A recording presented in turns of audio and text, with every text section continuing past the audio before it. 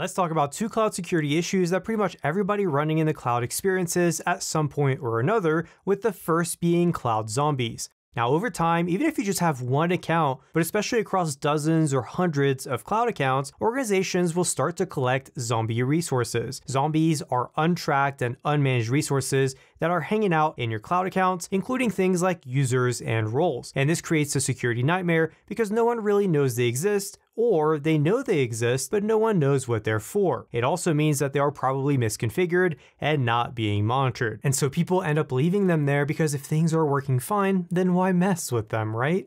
Or, and we all get busy, we just don't have the time to look for them. The problem with keeping them around is that they increase your attack surface to both internal and external threats. And that brings me to the next issue, which is excessive privileges. Most resources and identities in your cloud environments probably have more privileges than they actually need, and it usually starts off something like this. You initially give them elevated privileges so they can get the job done, and then you tell yourself that you'll go back and refine them over time. But life and other work priorities get in the way, and that never happens. So you're now left with excessive privileges all over the place, which can lead to things like privilege escalation attacks. But now that we've talked about these issues, what can we do to both prevent and address them? I made a cheat sheet about these issues and potential solutions that you can download for free, but as a summary and a highlight, first, you need visibility. You can't protect what you don't know about, and so this means proper logging and proper monitoring. Second, log down unused services and regions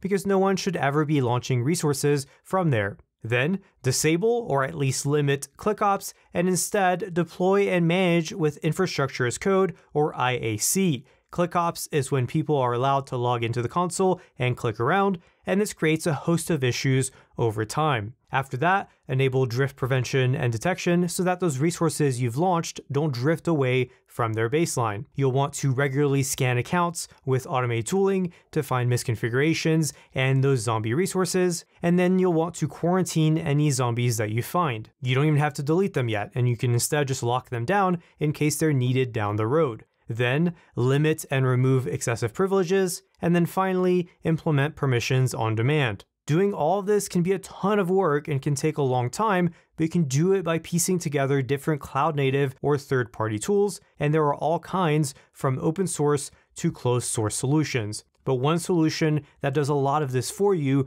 is from the sponsor of this video, Sonrai Security, and their Cloud Permissions Firewall. With the Cloud Permissions Firewall, you can solve these issues with a click of a button, which will generate an infrastructure as code template, and that template will quarantine your zombies and then remove dangerous excessive permissions, and it will enable permissions on demand. If you'd like to try this Cloud Permissions Firewall for free, then you can use my link in the description below. I don't get any commissions, it's just a cool thing they wanted to offer to viewers of the channel. But regardless of what you end up using, you do need to take care of those zombies and those excessive privileges because it will go a long way in preventing cloud security breaches. But I'm curious to hear from you, and if you've struggled with either of these issues before, or if there are any other cloud security issues or concerns that you'd like for me to cover next. So leave a comment below with your thoughts, and if you found this video helpful, please leave a like and subscribe. Thanks, and I'll see you next time.